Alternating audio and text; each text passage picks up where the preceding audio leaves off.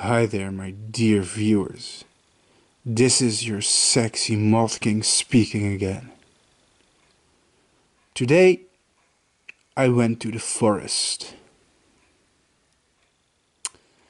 And what I found there made me quite happy. This is one of the most common caterpillars you will find in the Netherlands.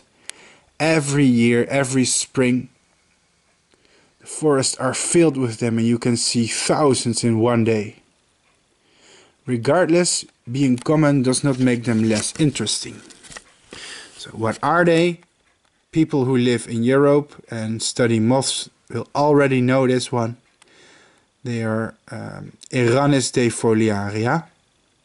I do not know the English common name for it, but in Dutch we call it the wintervlinder. De grote wintervlinder. And I think in English it should be called something akin to the winter moth. But these Erannis defoliaria are actually one of the most important caterpillars that we can find in our forest.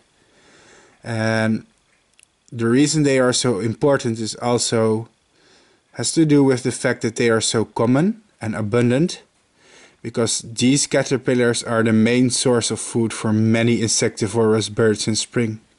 You see, in spring it can be somewhat hard to find insects to snack on and feed to your little baby birds.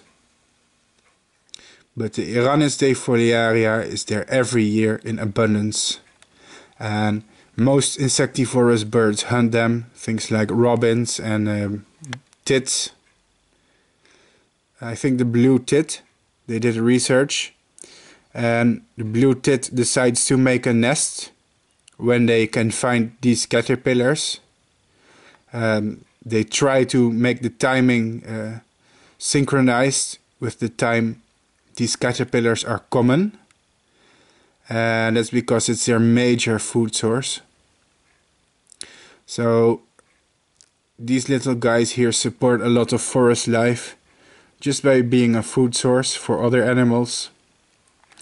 And indeed, this is the result of searching for 30 minutes. If I wanted, I could have collected many more, but I don't need more than this. I don't need thousands of caterpillars, but I could have if I wanted to. Look at them eat. So yeah, just some fun fact about winter moths, Erannis defoliaria. One of the most important species of caterpillar to our forests in the Netherlands at least. Of course I cannot speak for other countries, but look at them dig in. They really love birch tree, don't they? Wow. Thanks for watching anyways. And just a small funny video.